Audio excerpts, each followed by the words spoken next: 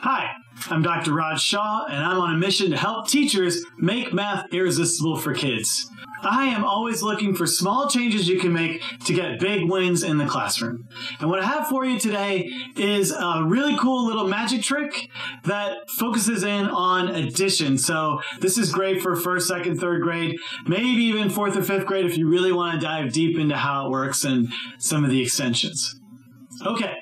Now, first of all, I am a big believer in making sure that every single time I walk into a math class, we start with something that gets kids curious. And a great way to get kids curious is to use magic or surprise, because once you've been surprised, you want to know how it works, and that means you're going to lean in and do the math that I want you to do. So here's a magic trick. I'm going to share with you how it works so you can pull it off in your own classroom.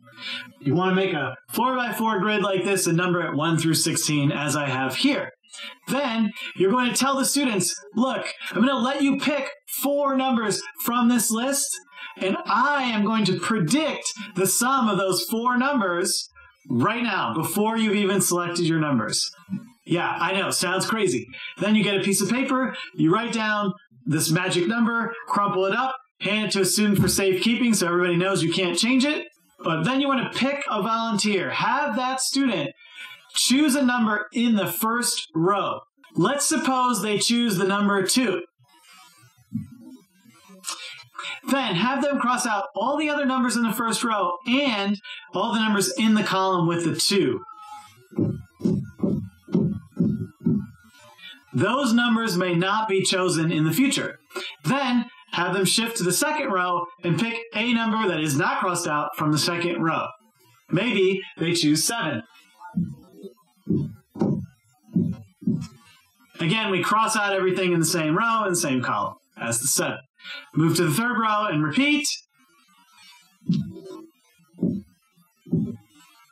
And finally, fourth row, pick a number in the fourth row. Only one choice.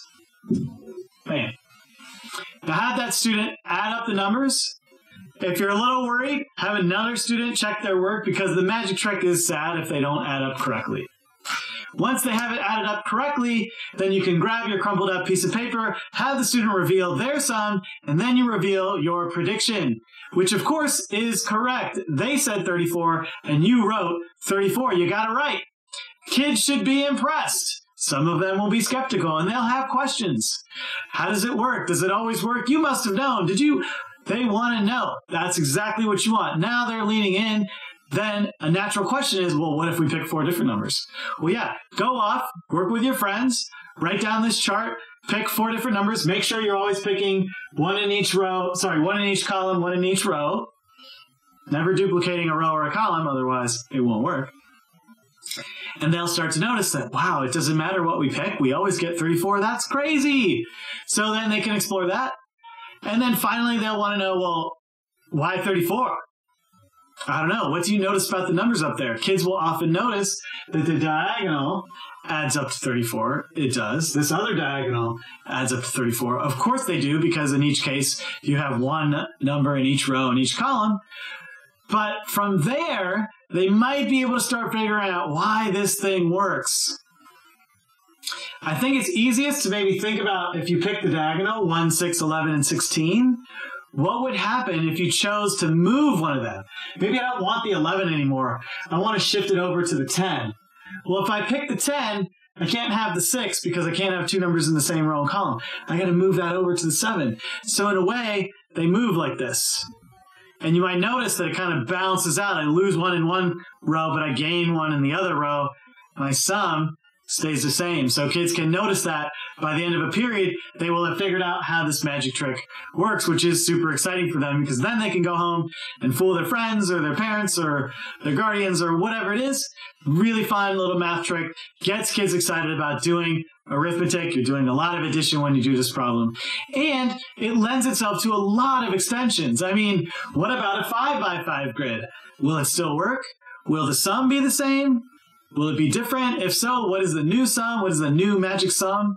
What if I did a 3x3?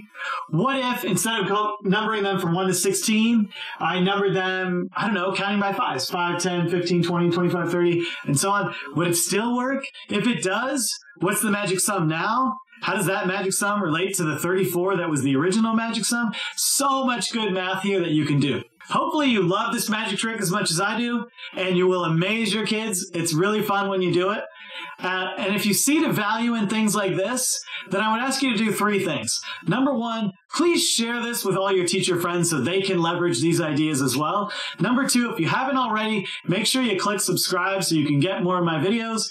And number 3, again, if you haven't already, visit my website, drrajshah.com. You can download my 5 favorite math problems and check out my TED Talk. I would love for you to do that. And until next time, here's to making math irresistible for kids.